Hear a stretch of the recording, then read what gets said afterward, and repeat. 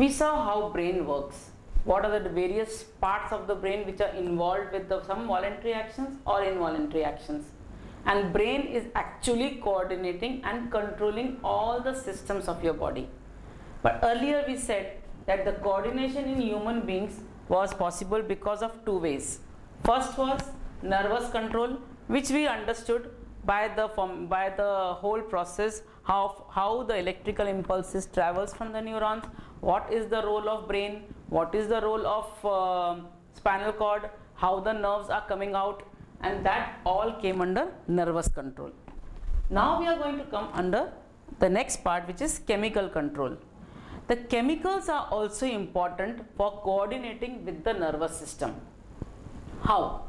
Now we all know that we are growing. We were so small when we were born. Now you are 15 to 16-year-old. That means you have grown up. Now this growing age also is responsible because some chemicals are released into your body through the glands. And the chemicals which are coming out through the glands in your body are known as hormones. So this hormone play a very important role in the growth of your body. What are hormones? Hormones are nothing but the chemicals which are released by some glands, and these glands are called as endocrine glands. So the chemical control, when I say chemical control, along with the nervous control, the chemical control is also playing a very important role. Here the hormones are the chemicals which are released into your bloodstream through glands which are known as endocrine glands.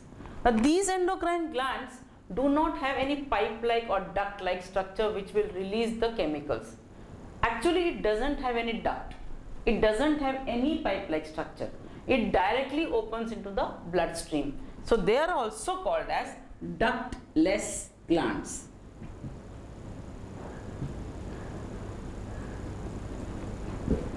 Endocrine glands, there are number of glands present in our body, like adrenal glands, thymus glands, pituitary glands, testes, ovaries, pineal body.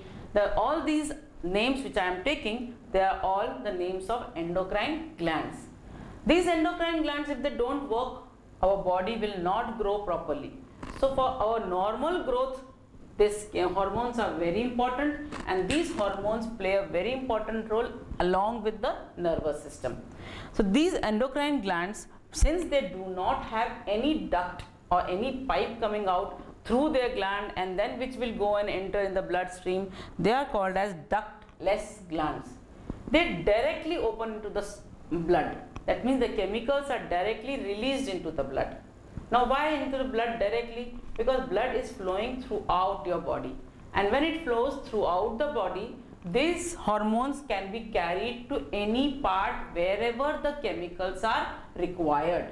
When I say whenever the chemicals are required, that means it has to use the organ which is the target organ. Many times the adrenal glands, suppose I take an example of adrenal gland, they release a chemical which is known as adrenaline.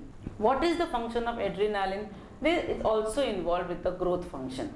Adrenaline, another function is that, I am just giving an example, that adrenaline reduces our stress level. Now when we are very angry, what happens?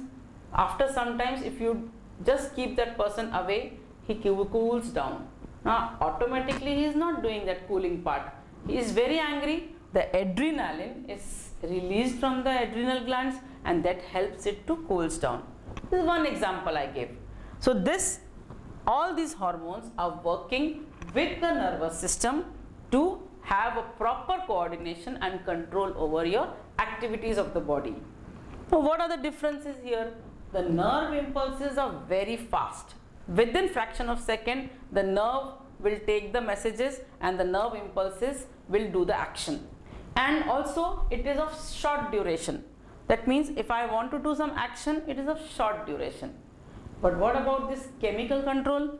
The chemical control are of long duration. It will go on secreting chemicals throughout your life or when required. And it doesn't have such immediate action. It will take a action in a slow pace. it will not complete its action within minutes. Now what these hormones are also responsible for many of the insects. In fact, for the frog development, for the metamorphosis of frog, all these hormones are also very useful. The endocrine glands are also called as glands of internal secretion. Glands of internal secretion. Since these glands are not outside the body, they are inside the body. So obviously they are going to secrete the hormones inside the body. So that's why another name given to it is glands of internal secretion. And the hormones are called as chemical messengers.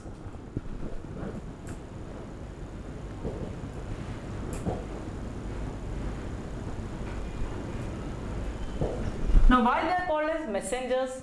Because they are targeting the area where the requirement is there. So that is why they are taking the message in the form of chemicals, that is the hormone. I'll give you one example. If we are eating food and lot amount of sugar is produced in our body, and that type, when the sugar is produced in our body, it triggers a information which is caught hold by the pancreas. Now what are pancreas? Pancreas are the glands which are responsible for releasing insulin. That is the name of the hormone. And that insulin actually breaks down the sugar content in our blood. And therefore, when a normal person, when he eats food, the pancreas are triggered. Triggered means because when the amount of sugar increases, that is an indication for the pancreas that release the hormone. Every now and then hormone is not released. It is released by feedback mechanism. That means a mechanism which is giving us a feedback that the sugar level has increased. Now the pancreas should release the hormone insulin. And this is how it works in a normal person. In a normal person, I have eaten the food. A food is converted into glucose. That amount of sugar has increased. When the amount of sugar has increased in your body, it triggers a message to the hormone, to the gland, that is the pancreas, and pancreas release the hormone insulin.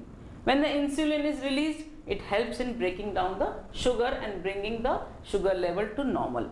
This is how the chemical messenger works. This is how the feedback mechanism helps in producing or secreting the hormones into the bloodstream. So chemical method, that means the chemical control and the nervous control, are the two major type of controls which are actually coordinating and controlling all your body system, all your organ system to work in a function in an optimal way. That means to maintain the steady state. Another word for steady state is homeostasis. So this, to maintain a homeostasis, the chemical method and the nervous method is required in our body, which is working by the coordination of brain and the spinal cord. So this was about the control and coordination, or the regulators of life, which are very important in our body to maintain a steady state or of homeostasis. Hello students, welcome back. We have finished the explanation of the lesson. We have studied the coordination in plants and coordination in animals. Now we have studied lot of in detail about the brain, which type of brain, which parts of brain does which type of work, and how the movements in plants take place. I have drawn a concept map, which is the, in short, the whole lesson. How can we explain in this manner? Let's start. Now first we discussed what is control and what is coordination in plants and animals, or in human beings. So what is control? Control is the regulation of the activities, and coordination is the execution of this. So control and coordination is necessary for maintaining a steady state. That means maintaining a homeostasis. Now I'll try to explain you with the flow chart, which is also called as concept map. Control and coordination is found in plants as well as in animals. In plants, the plants do not show the movement which we show. The human beings can move from one place to another, animals can move from one place to another, but plants do not move from one place to another. Then what type of movement they show? They show two types of movements, the growth dependent movement and the growth independent movement. In the growth dependent movement, if you remember, I gave you the example that how the pollen grain develops a tube to the ovule. This was growth dependent because the growth has to take place from the seed. But growth independent movements where it is not related to growth.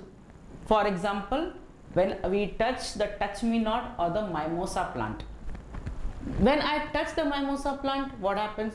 It just twists away or it goes away or it folds inside. That is growth independent type of movement seen in plants. What about animals? Now animals are movable. That means they move from one place to another place, including human beings. This movement, how is it controlled? The control is done by nerves and chemicals. Now nerves or nervous system or chemical system. In the nerves, we have studied about three types of nervous system. The CNS, that is the central nervous system, PNS, that is the peripheral nervous system, and ANS, that is the autonomous nervous system. The CNS or the central nervous system consists of brain and spinal cord. You can see here brain and spinal cord. Peripheral nervous system consists of the network of nerves which comes from the cranial or the cranial nerves and which comes from the spinal nerves. So the spinal nerves and the cranial nerves form the peripheral nervous system. And what about autonomous nervous system? That nervous system which actually is controlling the involuntary actions. So we are going to see how the spinal cord and the brain, which is the part of CNS, that is the central nervous system, how does it work? This spinal cord is the cord which is passing through your backside, which is protected by the vertebral column. This is controlling all your reflex actions. Now what was reflex actions? The reflex actions are the sudden movement or sudden change or sudden activity which we do without thinking. It's not planned. Suddenly it is done, and that type of activity is called as reflex action. Brain. Now brain is comprising of three parts: the forebrain, the midbrain, and the hindbrain. That means the forebrain, which is in the front part, the midbrain, which is in the middle part, and hindbrain, which is in the last part near the neck. The forebrain is responsible for voluntary actions. The voluntary actions means the actions which are done on our wish. If I want to do, I will do it. That type of actions is called as voluntary action. Midbrain and hindbrain together are actually responsible for involuntary actions. The involuntary actions, the actions which we have not planned or nothing is under our control. Those type of actions are known as involuntary actions. This was about the brain. Then what about the chemical part? That means the movement of the animals is also controlled by chemicals. The chemicals are the hormones which are released by endocrine glands. What are endocrine glands? Endocrine glands are the glands which do not have any duct, and they are also called as ductless glands. These are the glands which are releasing the hormone into the bloodstream directly, which are responsible for overall growth of your body. Endocrine glands are also controlled by the brain, and this is how the whole movement in animals is taking place. That means the control and coordination in animals is taking place through nerves and through the hormones which are working in coordination with each other. This was about the regulators of life, the concept map in short. If you know this concept map or the flow chart, you can easily write the answers based on this.